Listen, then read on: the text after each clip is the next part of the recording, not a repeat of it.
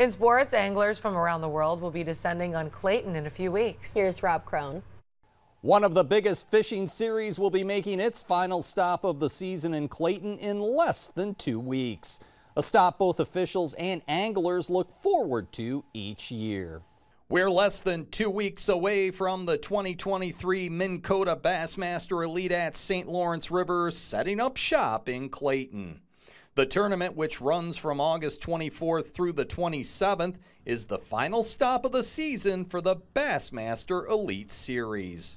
That is correct. So we'll crown our Progressive Angler of the Year there, as well as our Dakota Lithium Rookie of the Year, and find out who our 2024 Bassmaster Classic qualifiers. It's going to be held in Tulsa next March. They qualify out of the Elite Series. So it's going to be a super exciting week up there. Bose says the affiliation with the Clayton area is something that dates back to the 80s and 90s when the Open Series closed its season in Clayton.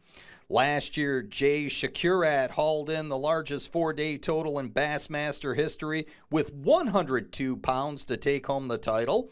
And Bose says that's one of the reasons the stop in Clayton is one of the most popular on the tour. That fishery is just chock full of fish from end to end.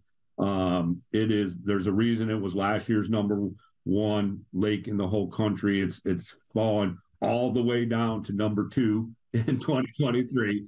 So, I mean, it's got the attention of the anglers. It's got the attention of, people that want to go recreational fish.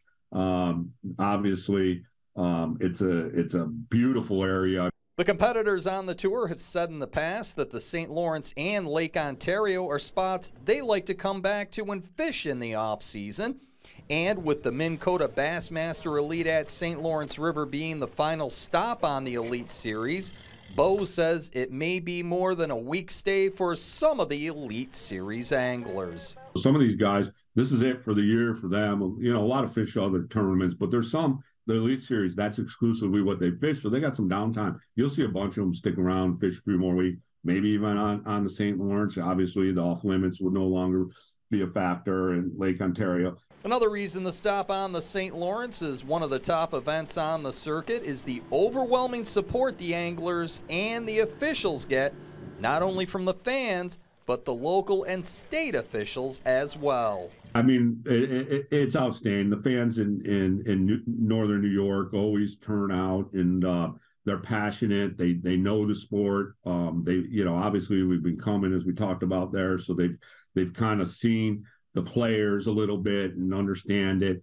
And then our hosts there in Clayton and Waddington both, they really roll out the red carpet. And with good reason, as one of the biggest events of the season sets up shop right here in the North Country once again this year. And that's a check on sports this Thursday. I'm Rob Crone. Mel's in tonight at 6 o'clock. And he'll have all the latest local and national sports news.